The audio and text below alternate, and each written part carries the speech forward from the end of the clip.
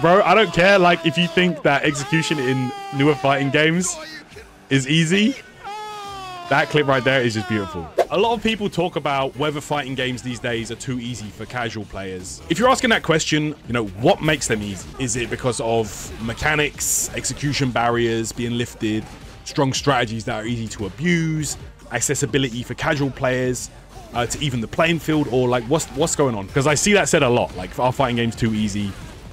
I think they're too easy.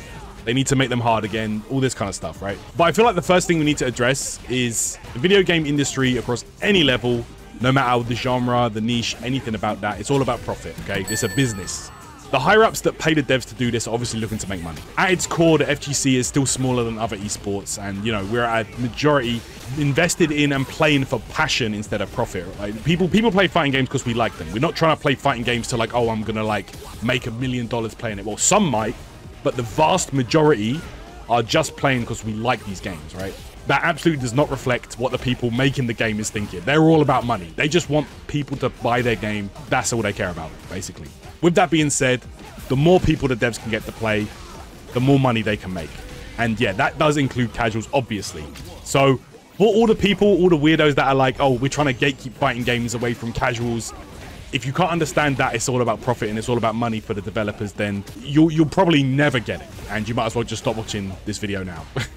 With that being said, what in particular in modern fighting games causes people to think that they are too easy in a negative light, right? Okay, the first thing that we need to talk about is inputs being easier in new games. If you look back at, like, let's say Street Fighter 4, which many would consider to be the resurgence of fighting games, special moves in particular could be executed without doing the full motion. For example, a DP could be executed by inputting down, forward, and punch button. Like, look at my inputs, right? Look at my inputs, right?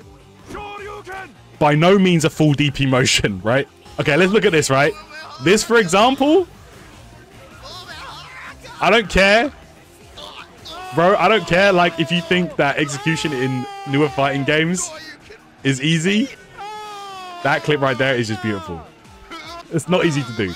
No other Street Fighter game before this had shortcuts as extreme as this, and there's been shortcuts like this in every Capcom fighting game since. Of course, at the time, many players didn't like this. At the same time, why is this seen as a bad thing? Like, I don't see why people even think that's a bad thing. Is that because, oh, people had to struggle back in the day to learn how to do DPs consistently on ST or Street Fighter 3, whatever, and now more people can do it? Like, is that why it's bad? I don't get that. Like, we're still playing a 1v1 fighting game at the end of the day, right?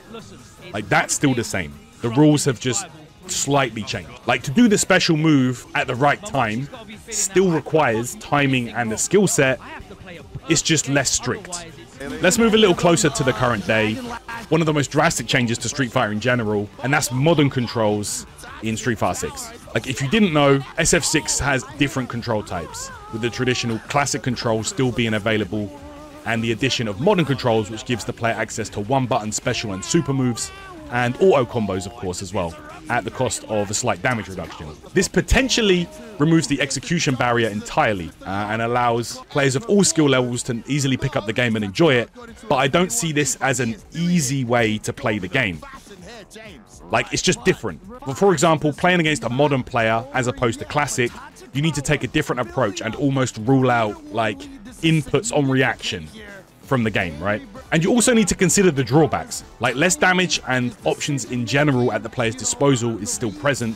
And for those who wish to take the game further, they might explore classic controls to get the full inputs down. And of course, you can still use the classic inputs in modern to get the full damage. So it's like it's like training wheels, like, in a way, you know. But there are some pros like Tachikawa who use the modern controls to their full advantage, while still obviously being a very experienced player and being able to execute everything in classic.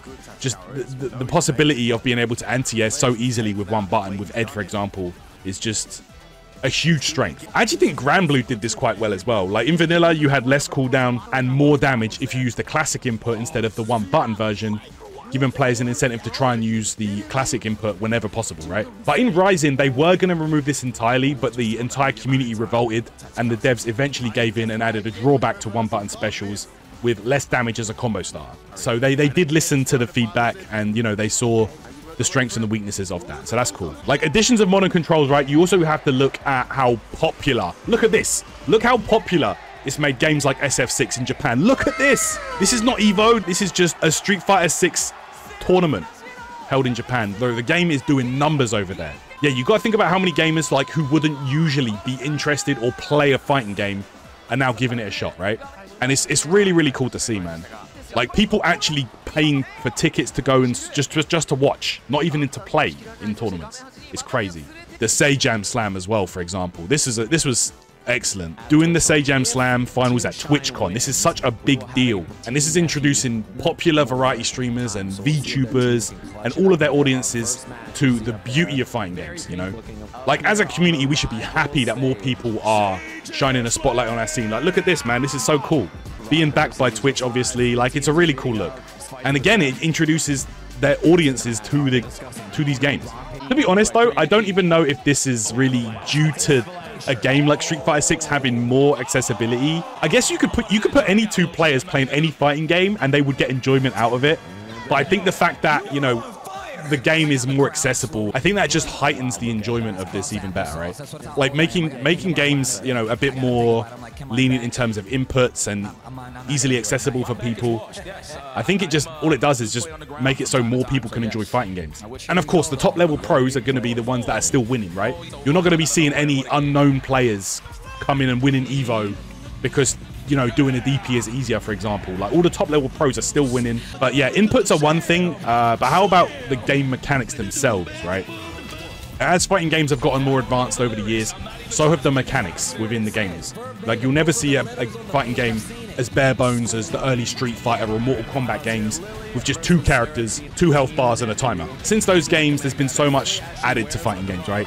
You've got multiple meters to keep track of, you've got defensive mechanics, you've got enhancers, parries, cancels, so much you have to keep track of. Some of these mechanics, of course, do become available after receiving damage or when the player is losing. I guess those have become to be known as comeback mechanics, right? Let's take a look at the comeback mechanic, bro. Marvel vs. Capcom 3's X Factor, right?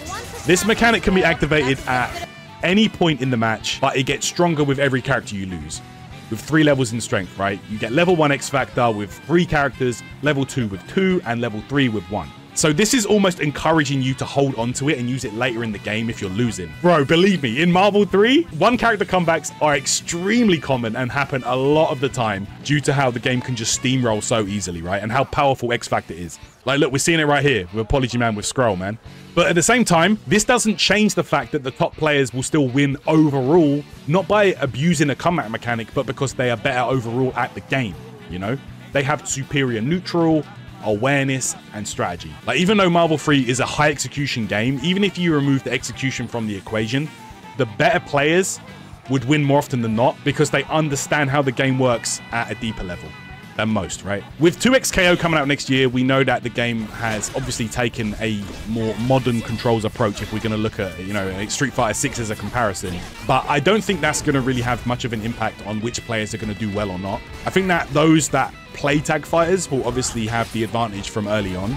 But with inputs being easier, we may see more players jumping into the game and doing well, who, I don't know, in the past might have been intimidated to learn a fighting game.